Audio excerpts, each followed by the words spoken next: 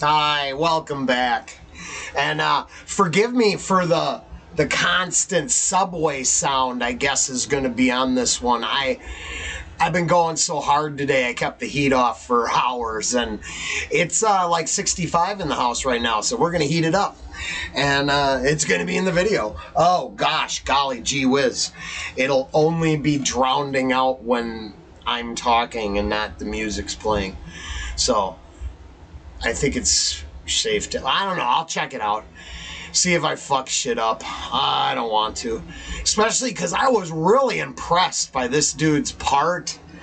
Is that Arion? Arion? It had that progressive, another Danish composer? God, so many comments, and then I spent so many days fucking around with hate, not happiness. I thought, well, this dude was in there. I think they say, so this is a dude that did that binary part, which I was blown the fuck away by. I mean, blown away by that shit. So we're gonna check this shit out.